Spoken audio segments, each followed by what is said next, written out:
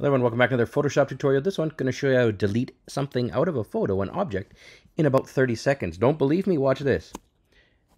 And it's gone. Presto. So how did I do that? That's the trick. Let me show you from step 1 to step end. Okay, so I'm going to go select, deselect. The first step, I'm going to delete this little image here, or this light. I'm going to go to the object selection tool right here. Now, if I hover over it, I'm getting only the top part, but if you hover down here, you'll see that I get all of the body. So this is what I want. I'm going to left click on it. When you do that, you get a selection. Now, all you need to do is hit Shift and delete, or you can right click, oops, and then just go delete and fill selection. And watch this. It's gone. That's it, guys. Thanks for watching.